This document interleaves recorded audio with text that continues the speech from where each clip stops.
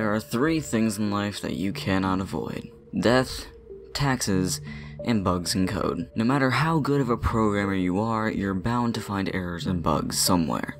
But you need to know about these errors for you to debug them, right? That's where error screens come in. Error screens tell the user what went wrong in the code, and normally, where to report it to. For example, I see this one quite often. Thanks, Magix. Video game consoles are no different, but generally, things shouldn't go wrong with them. So when something does go wrong, it gets stuck in people's minds, and then it morphs into horror. This is the horrifying world of game console errors.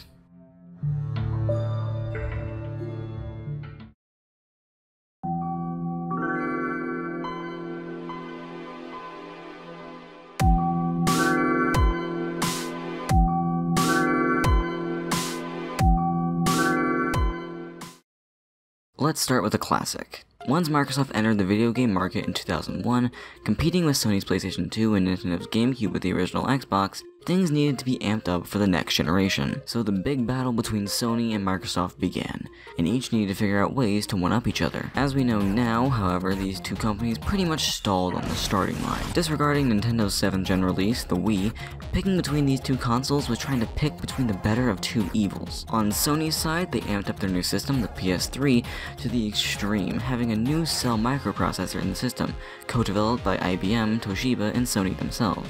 The Cell microprocessor was indeed powerful, as Sony had intended, but the architecture, according to game developers, was insanely difficult to code for. And given the fact that the PS3 was going for $500 for the lower-end 40GB model and $600 for the 60GB, it felt like you were just paying for an expensive paperweight. So it made sense that Microsoft would have been victorious, right? Well, not really. You also pretty much got a paperweight unless you were really lucky. While the Xbox 360 had much cheaper introductory prices, $300 and $400, the launch consoles all came with a fatal flaw: the hardware. According to Microsoft themselves in a 2021 documentary, the main issue with the consoles were cracked solder joints which connected the GPU to the substrate interposer. Whatever that is. This itself was caused by the thermal stress of being turned on and getting hot, and then turned off and getting cool. Good job, boys. The way Microsoft intended for errors to be seen and interpreted by the user would be through the rings on the front of the console, outside of the power button. There are 4 rings, and in normal play, only one of these rings would be lit green to indicate that the console was up and running. But if they turned red, there would be an error. If there was 1 ring, there would be a hardware failure with an error code on screen.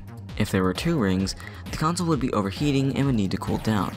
If there were 3 rings, and this was the most common, there would be a general hardware error, with 1 or more components failing. This doesn't have an error code. And if there were 4 rings, that means you didn't connect the AV cable, which is funny.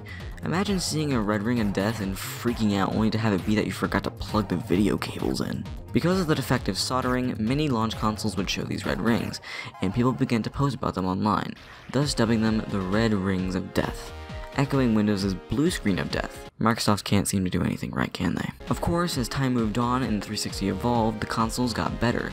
But in later models, rings didn't exist, and all you had was a single LED.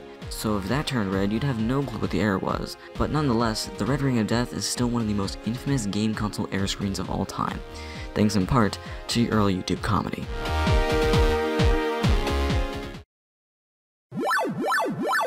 While not as detrimental to the system, the PlayStation 2 had a freaky error screen, and potentially even as famous. Obviously, there isn't a console that can just play any game from any console, so you must play Wii games on a Wii, Xbox games on an Xbox, and PlayStation games on a PlayStation.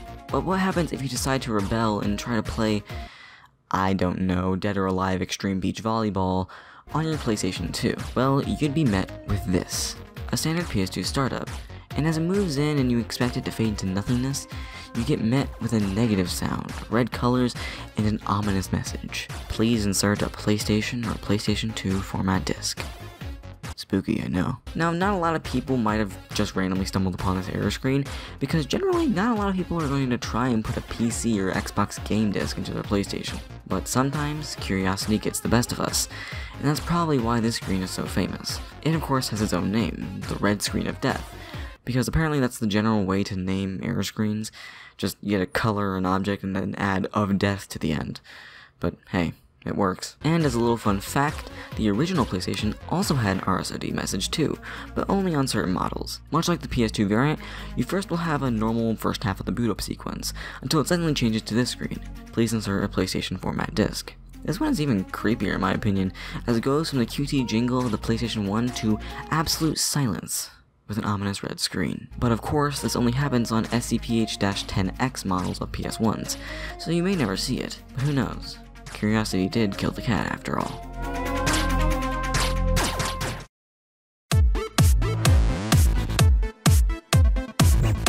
This one isn't really well known, but when I first saw it, it absolutely terrified me. The Wii is such a welcoming system, and that is in part because of how Nintendo marketed the console. It was a family console, a console that you can enjoy alone with friends or even with family. Ever wanted to have a bowling competition with your grandma? Wii was the way, and it was so intuitive that she knew immediately how to play. Motion controls sure were a gimmick, no doubt about that, but the Wii implemented them so well that it became a need. Sure, you're not going to be playing any GTA or COD or DOA XVB on it, but the console itself has so many more fond memories. It was the outlier in the 7th gen console wars, both because of its intuitiveness and as well as its reliability. Unlike the PlayStation 3 or the 360, it actually worked, and people wanted to make games for it. But what happens if something does go wrong? Well, if the system files ever get corrupted, instead of the typical health warning message you would get when you start up the Wii, you get this, a black screen with nothing but white text. The system files are corrupted. Please refer to the Wii Operations Manual for help troubleshooting. Imagine starting up your Wii, wanting to play some Wii Sports or New Super Mario Bros. Wii, and you just get met with this screen without warning. That absolutely horrifies me. Although, don't panic too hard, this error screen probably won't ever appear on your Wii anytime soon. But if you are a modder, hacker, homebrewer, or whatever, you might be more prone to this message appearing, although it can apparently be easily fixed. But you know what, I think you can bundle all the error screens into this category, even the disc could not be read error as well. Those all have the same vibe and they also horrify me. I had the latter error happen with Mario Party 8 a long time ago. Truly terrifying.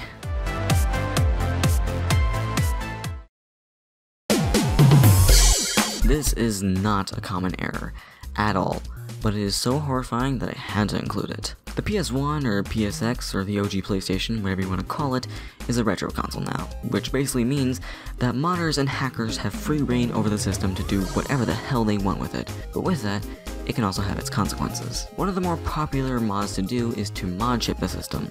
This basically means that you are putting a chip or board into the system to circumvent certain features that the company doesn't want you to do, like for example, play non-official games. But that also has a side effect. You see, when you circumvent the piracy checker within the PS1, you open up a new can of worms, because it'll just read what's on the disc and execute instructions, which can lead to some interesting results. These results are dubbed Fearful Harmony. And take a listen.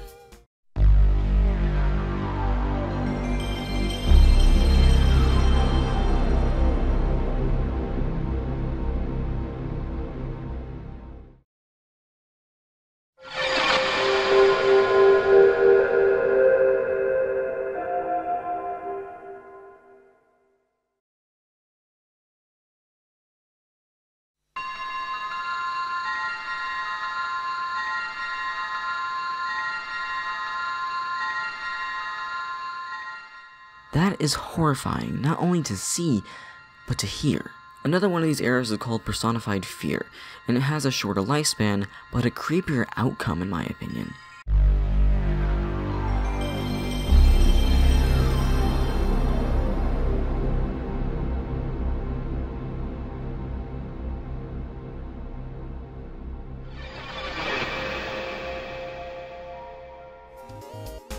This one actually happens with a corrupted BIOS or game disk, so it could be more common, but I've never gotten it to occur. Maybe I just don't have the right model of PS1.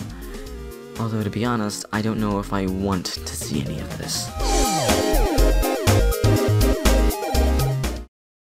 I'm grouping these together because they both have the same kind of vibe to me. The Nintendo 64 DD, or disk drive, was one of Nintendo's many failures, but it came with a standalone, somewhat BIOS for the 64. But God forbid something goes wrong, otherwise you'll be met with this lovely sound.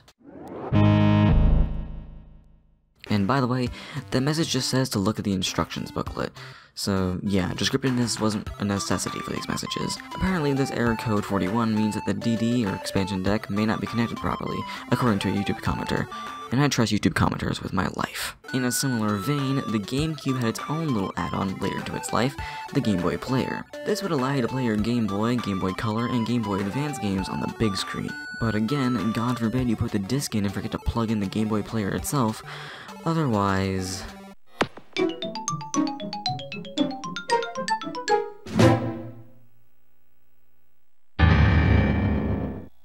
Like, be real with me here for a second, alright?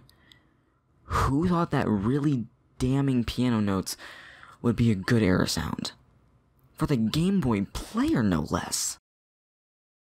Well, that's a peek into the world of video game console errors, and how horrifying they can be. If you really are interested, you can head over to BK4's YouTube channel, where he has error compilations from basically every console known to man. He stopped doing them since there haven't been any console releases since the PS5 and Xbox Series X, but if you want a comprehensive list, he's your guy. Also, it was kind of a chore to find some of the videos I needed for this one, because of the new genre of kill screen videos.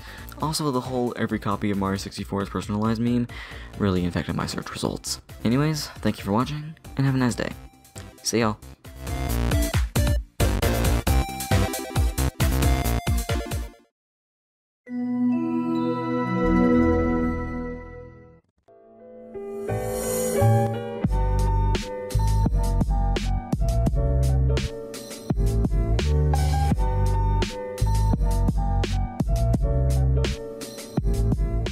According to Microsoft themselves in a 2020...